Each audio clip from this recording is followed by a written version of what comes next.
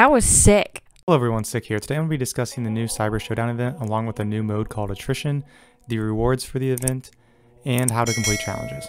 From what I know right now, Attrition works on revives instead of respawns. It's basically an elimination game where your teammates can revive you in order for your team to stay alive.